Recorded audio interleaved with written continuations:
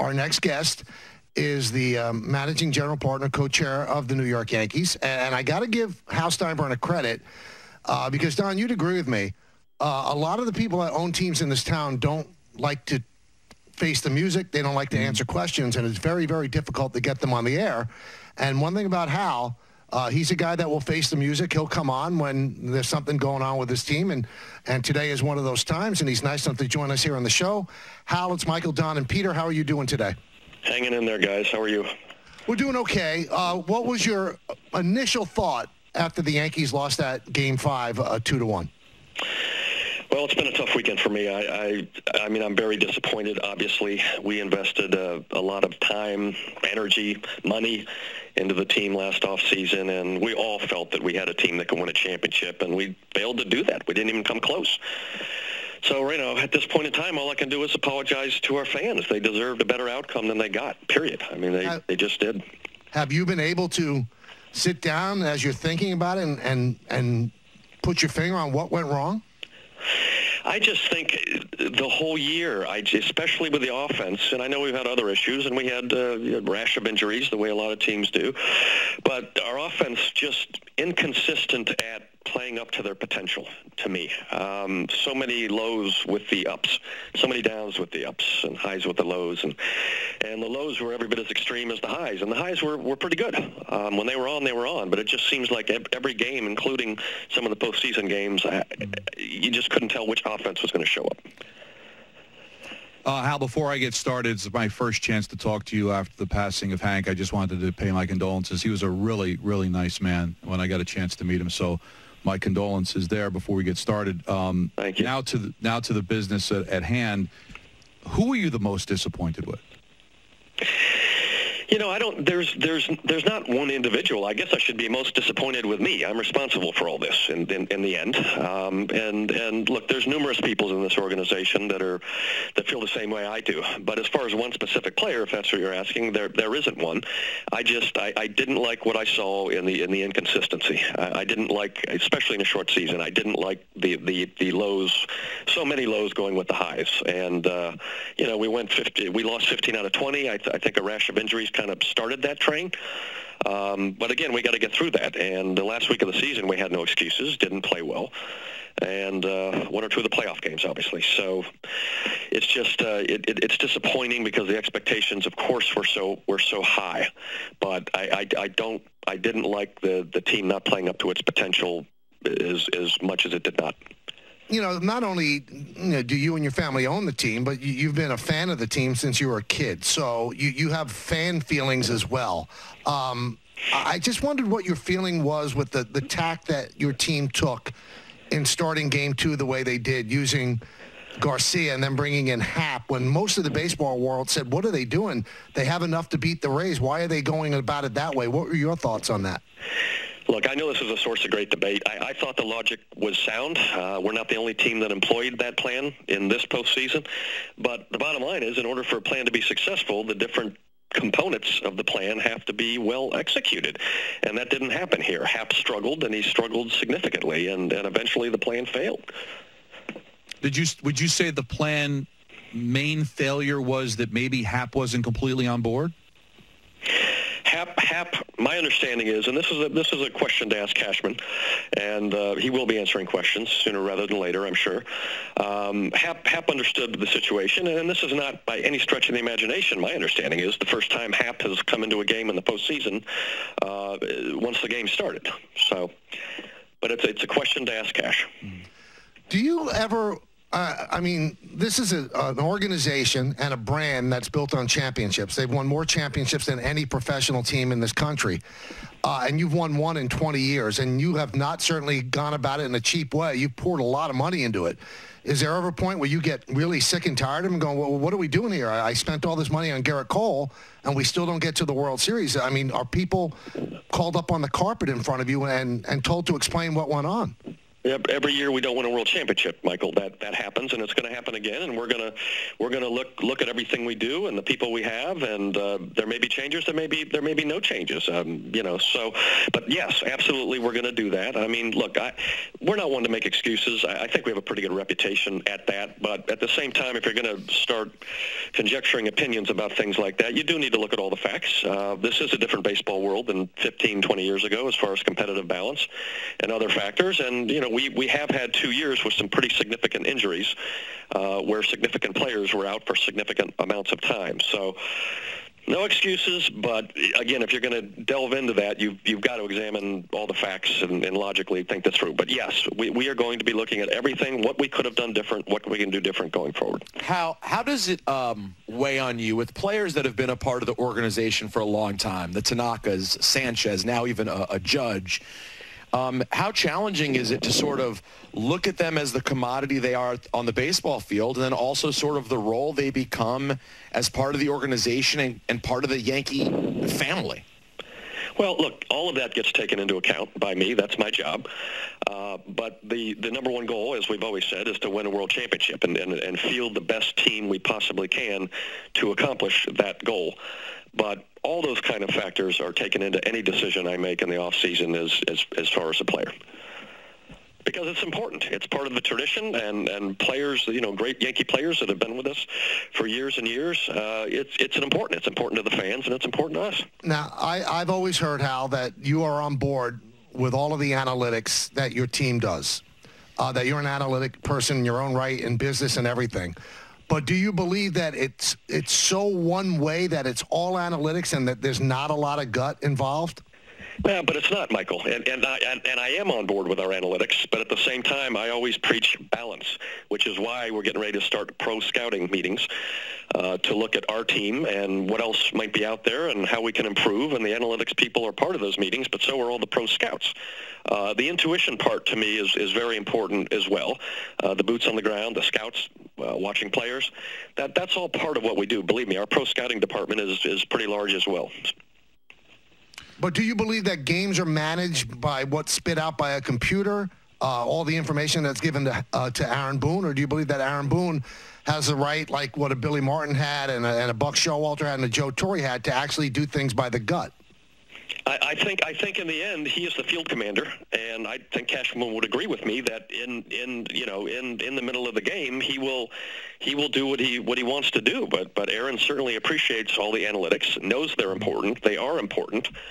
But he still is the field commander in the middle of the game, and believe me, he was. You want to keep talking about this game too? Then he was on board.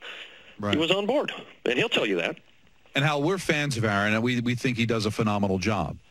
But if you go back to the end of the 2017 season, you guys parted ways with Joe Girardi, and now 3 years later have not been able to reach the lengths you were hoping to reach after making that move. Should we judge it deeper than just the wins and losses, or do you look back and say that maybe this team hasn't lived up to that change at manager? Well, if you're talking about Aaron Boone, I mean, Aaron Boone is a good baseball man. He's a good leader. He has the respect of the players. Aaron Boone will be back next year. That's just a fact. How about the coaches? Are you thinking about any changes in the coaching staff? We have not sat down yet to discuss anything about coaches, anything about players. As I said, the pro scouting meetings haven't even begun yet. Our focus has been 2020, but we will get into all that as we always do, and we will look to see if there's any places we need to improve, and we won't be afraid to make a change. Hal, when I looked out from the booth at Yankee Stadium, it was so sobering to see all those empty seats, and that's the way it was every single one of the 60 games. So there's no other way to spin it. Everybody in baseball lost money, and that's just a fact of life. I think everybody in this world is losing money because of what's happening. That being said, are the losses this year going to impact the money that you will spend next year? Well, we'll see. I mean, it depends what kind of money is going to be required to be spent based on what we look at and decide needs change. But look, there's no doubt we sustained significant losses this year, more so than any other team in baseball. It's been a crazy year, but we're just going to have to see what we really feel we need and what that's going to cost, and we'll go from there the way we do every year. And I know it's not about the money for you guys because you spend a lot of it, but How do you look and say, we lost to a team that has a payroll of $190 million less than us? If we're going to be in the analytics, does it make sense to have a payroll this big if you're going to lose to teams that have payrolls that are a fraction of what you have? Well, look, I'm glad you brought it up because you can't take anything away from the Tampa Bay Rays. They're a very, very good team with a very deep roster and very good baseball operations people. Like we have very good baseball operations people. But no, I haven't pondered that. I know that's been a theme in the newspapers or wherever else, but I have not pondered that. I only see the team in front of me. They're a very, very good team. And, they've used their revenue-sharing money well throughout the years and their draft picks and everything else. And we are where we are. Did I think we should have beat them? Did I feel that we were better than them? Yes, but it didn't end up that way. Are you happy with the job that Brian Cashman has done for you? Yes. I mean, obviously, I've known Brian forever.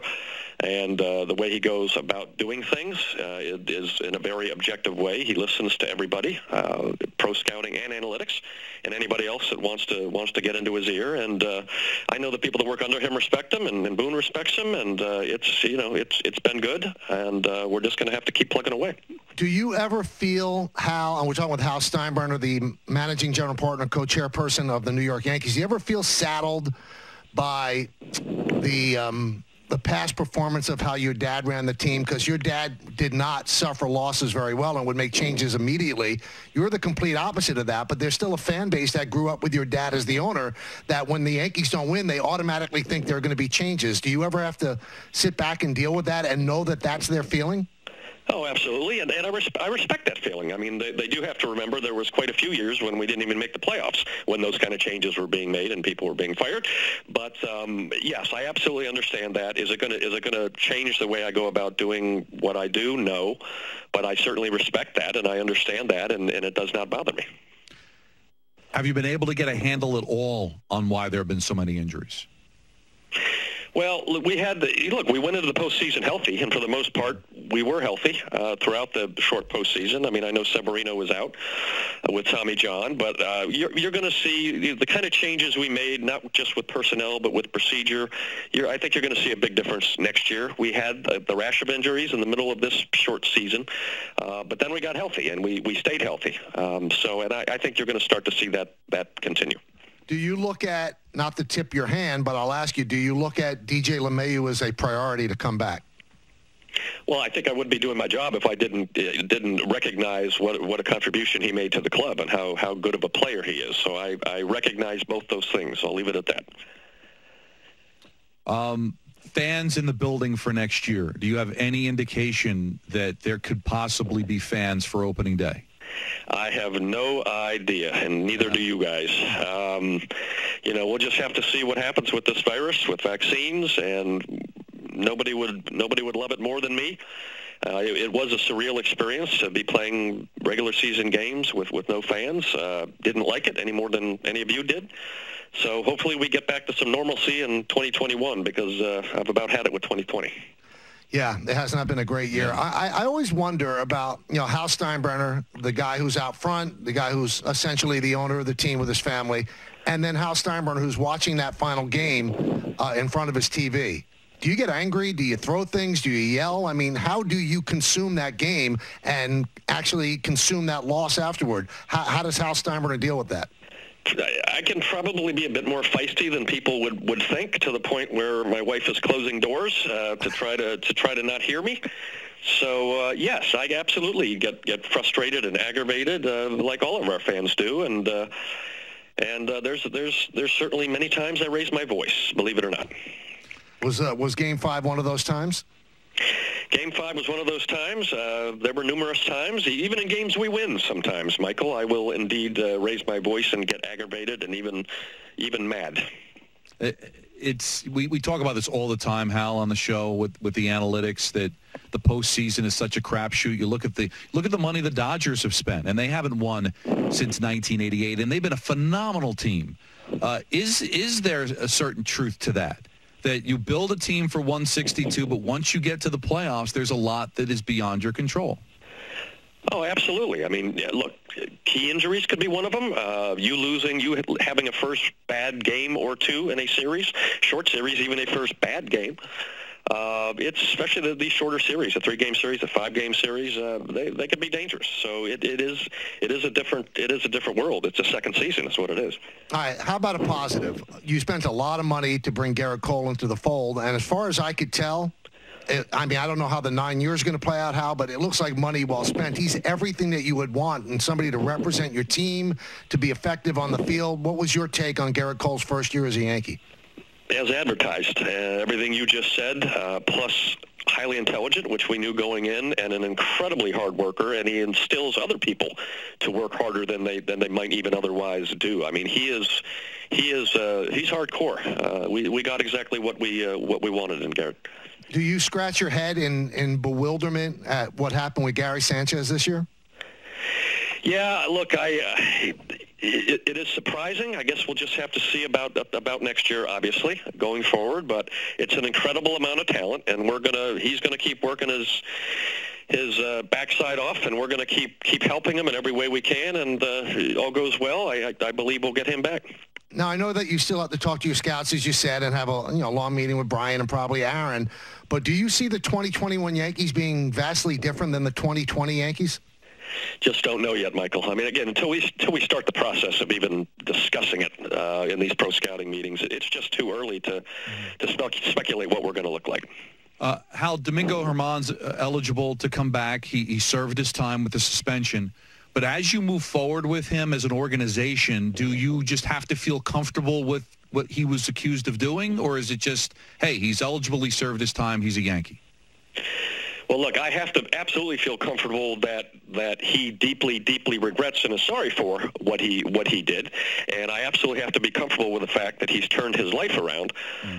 Those two things are for sure. As far as where we go with him, I don't know. Again, that's another discussion that I have to have with not just Brian Cashman and all, but my family, and we will see. But there's no doubt he needs to prove that he's turned his life around and that he is absolutely realizes how horrific that was.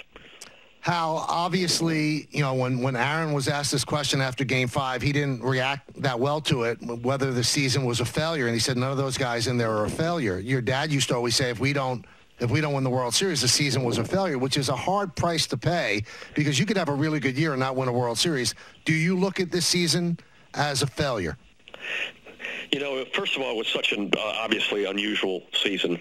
But the reality is, I look at the successes of any season and the failures of any season. Overall, our objective was to win a world championship. We failed in that endeavor. Does that mean the entire season was a failure? No, I don't think winning 10 in a row was a failure. And last year, I don't think winning 100 games was a failure. I know people disagree with me on that, but I look at the season as a whole. We failed in our objective, but there were positives and there were successes along the way. Do you recall another offseason where you had so many hard conversations to look forward to about really integral players on this team? I mean, I'm sure in the last 12 years there were. I have not thought about that to pick one. But, yes, there's going to be, and again, part of these decisions are you're talking about players that the fans love that have been here a long time and have made great contributions. And, none of it's going to be easy, but that's our job. And the focus is fielding a championship caliber team again in 2021. I'm curious, Hal. I don't know how much you consume social media. I know you probably check on the show since it's on the Yes Network every now and then. But do you realize how angry Yankee fans are? I don't. Well, we obviously have social media people, so yes is the answer to that question. Am I on social media personally? No, I'm not. Don't do Facebook. I'm just never got into that technology, I guess. But yes, of course, I understand it. I understand it. As I said, they deserve better than the results they got this year. Hal, we appreciate you coming on as always, and whenever you come on, you say, ask me whatever you got. So we asked you whatever we had, and you answered. So we appreciate it. I know it's going to be a busy off season, and stay well, stay safe with you and your family. Stay safe, guys. Thank you. Thank you. Thank you, Hal. So that's Hal Steinbrenner, Yankees managing general partner, co-chairperson. So he didn't